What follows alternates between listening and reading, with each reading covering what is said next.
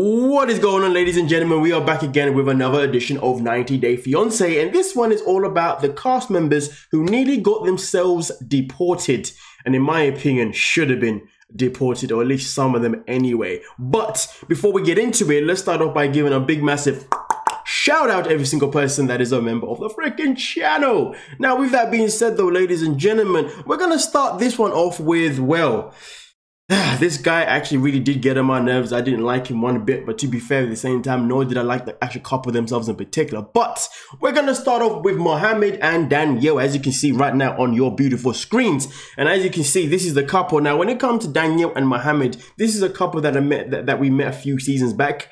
Now, when it came to Danielle and Mohammed, it was very, very clear straight off the bat that Mohammed had no intentions whatsoever of actually falling in love with Danielle, and he didn't even love her at the time. He may have said a few things here and there, but everything he was saying was all a part of his game. For what game though? To get himself in the United States of America. Now, sadly for Danielle, she just had to be the pawn in the game. But at the same time though, Danielle obviously put herself in the situation when, in reality, despite Danielle's actions and Danielle being so gullible, the thing that really irritates me the most about their story is that once Mohammed came out to admit that he never found her attractive and then also continued to insult her in other disgusting ways, the matter of fact is Danielle had the opportunity to take away his ability of staying in the United States of America. But instead of doing that, she decided just to give him a normal divorce, which therefore still allowed him to be able to stay in the United States of America. So therefore that means Danielle ended up taking the L, when in reality, she could have taken the win, but instead of taking the win, she gave the win to Mohammed. You know what? To think though, sometimes there are so many people who we find in the United States of America who are hard-working people, but get deported anyway. But then you get people like him who came on, used the woman, and still was able to stay. But hey, man, the mental mind, when someone's manipulated you, it can do crazy things. But nonetheless, though, ladies and gentlemen, we're now going to move on to the next couple. Oh yes, Coty and Larissa. Obviously the name is Cole, but you know Larissa, Coty. But nonetheless though, ladies and gentlemen, when it comes to Cole and Larissa, Larissa is someone that, I don't know how she's even still in the United States of America at this moment in time, to be honest with you, because literally when they were together, this woman was arrested on 3 different occasions, and they were all for the same bloody thing, domestic violence towards her husband, Colt. And to think that she was still able to stay in the United States after not 1, not 2, but 3 freaking offenses. You think to yourself, hold on a minute, how is she still here? But we've got so many hardworking people that do come illegally, but still do make a massive contribute to the United States of America. But yet, you know, they'll sit there, focus on trying to get them out rather than trying to get out trash like Larissa. I mean, I hate to say it, but she is absolute trash because her attitude, her behavior has never really been anything exciting. But don't get me wrong though, there was a lot of things that she did bring to the show that was quite good, to be fair with you. I mean, like, for example, exposing Debbie. And, I mean, listen, we're looking at Cope's life now. He's been with Larissa, then it was Jessica, yes, and then now he's Vanessa. And all 3 women have had the same thing to say about Debbie. But at the same time though, the matter of fact is though, it doesn't change the fact that Larissa was arrested on 3 different occasions. Now, of course, a lot of people sit and say, well, a lot of those things was just alleged allegations and XY, blah, blah, blah, blah, blah. But the matter of fact is though, she was arrested on 3 different occasions. That is more than enough, if not 1 wasn't enough, for someone to be deported, because at the end of the day, she's coming to the United States of America and she's not doing any good. And to be honest with you, since she's been on there, all she's ever done is got one job after another job after another job. And sorry, hold on a minute. And when I say a job, I don't mean a working job. I mean one job followed with one job, another job, if you understand what I'm saying, okay? And the fact is, for me personally, I am very disappointed in the ICE, which is the US Immigration Customs Enforcement. Honestly, how she's still here is beyond me. But again, she's another one who was nearly deported for her antics of being a very unpleasant human being and also very triggering human being. And let's not forget, ladies and gentlemen, if the shoe had been on the other side, let's say Colt was the one who was from Brazil and she was the one from America and he got arrested on 3 occasions, best believe just that first occasion alone would have got him sent straight back to Brazil. But this is the problem with society. Different rules for different genders. Like, come on. What happened to equality? I guess that was a myth itself in particular. But nonetheless though, ladies and gentlemen, let's move on to the next couple. Now here we have Jay and Ashley.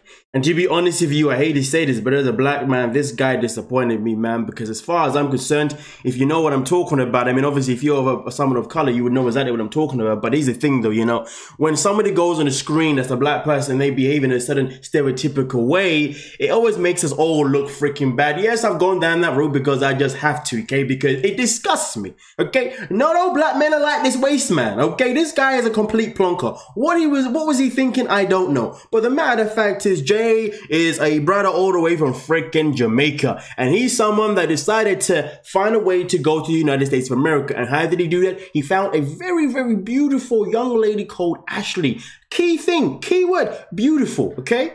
And the fact is though, I don't know what the issue was, but the matter of fact is this guy was one, very young, and two, too eager and too hungry to explore his royal oats, shall I say. And because of his age and because of his immaturity and his hungerness, the second that he landed in the United States of America and he got that flipping marriage visa, K1 visa, XYZ, what happened, ladies and gentlemen? He then decided to jump straight on those dating apps, started shopping around like he was some sort of playboy, as if he was Hugh Hefner, RIP the man himself. Oh my goodness gracious me. You know when sometimes in life people have a very good opportunity in front of them, but they just ruin it? And when I say opportunity, I'm just trying to say that at the end of the day, Ashley wasn't exactly, you know, an ugly woman or necessarily like a train wreck or XYZ. She had her challenges here and there, but the matter of fact is though, she was someone that a lot of men out here would look at and be like, wow, what a perfect bride. Oh my goodness gracious me. I wanted to be the mother of my children, but no.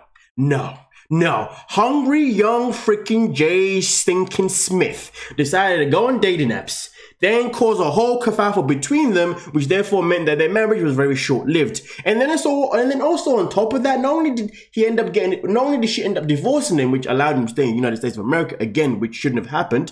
But then on top of that, he was then given a restraining order, which he then violated. And you're thinking at that point, okay, you've been given a restraining order, you violated, so why are you still here in the United States of America? And it's really, really interesting because I find that the more, what's the word I'm looking for here?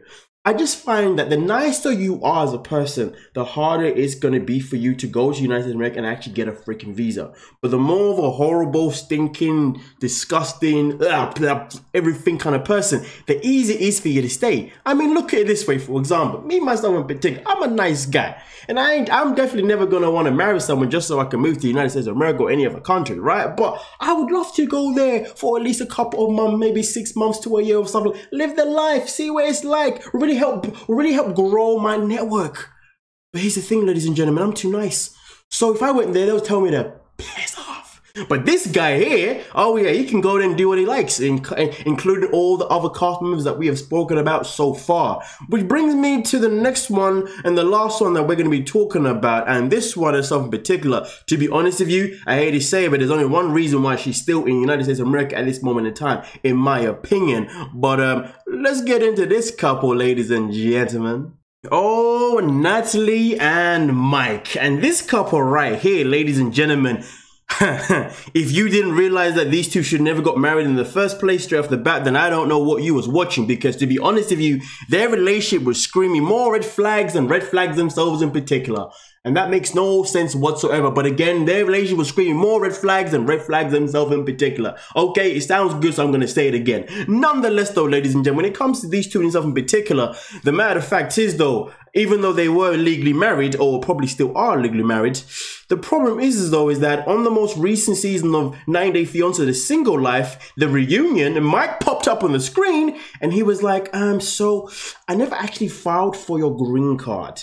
So the matter of fact is, at this moment in time, whilst they're legally married, as far as I'm concerned, once they get that divorce, Natalie's immigration status is going to be up in the air. But of course, at this moment in time, she's still in the United States of America simply because they are, one, still married, and two, in my opinion, personally, because of everything that's happening right now with Ukraine and Russia, I couldn't see them sending her back at this moment in time anyway, even if they had already got that divorce. But I would like to think and imagine by now, they probably would have got a divorce by now, but you know, something else happening. But the matter of fact is, though, it is now proven that when you go on 90 Day Fiancé, once you get that green card, whatever card you get, it seems as if once you get it, you can't really lose it, because we've seen F up after F up after F up after freaking F up throughout this whole freaking episode, ladies and gentlemen. The proof is in the freaking pudding, and all of these people are still here. And if you ask me personally, a lot of them, well, at least now every single one of them don't deserve to be United States of America, because to be honest with you, especially after watching Natalie in the most recent season of The Single Life, it was very clear that all she was trying to do was look for her playboy, for her rich guy, you know what I mean? Hashtag Jesse. I mean, listen, a lot of people don't like Jesse because he's a narcissist. I agree with you, don't get it twisted, but I genuinely believe that she wants a man exactly like Jesse who can give her everything that she wants. Because as far as I'm concerned, the way she was eyeing him up on that show and targeting him and let us know tomorrow, it told me that she was just simply jealous of, what's her name again? Jasmine. No. Oh, crap. What's her name? Oh, who's Jasmine now? It's Jasmine. Yeah, it's Jasmine. It's not a single. Yeah. It's hard to remember everyone's name, you know. There's been so many seasons, okay, ladies and gentlemen. Please, just give me a break. Gosh. Guys, always thought it's okay. I can forget things, you know. Come on. Anyway, with that being said, though, that is all the couples that we have. That's all the couples I have for you today, ladies and gentlemen. And as far as I'm concerned, these are the cast members who should have been deported but haven't been deported. And it's so sad because there are so many hardworking people who get deported every single day from the United States of America, from the UK and other countries, who do actually go there to make a difference, not only to their own lives, but to the country themselves in particular. But then, hey, they still get a slap in the face. And I get it, rules are rules, but the fact is this though, you can't give one rule to someone else, but then give a different rule to someone else, if you dig what I'm saying. And that is where the problem lies, that the rules are just too busy tampered with and broken all the time for favors and X, Y, Z. But nonetheless though, maybe I'll go 9-day Fiancé and get myself a visa. Yeah, clearly if I can go there, if I mess up, I'll be fine anyway. Yes. Oh, yes.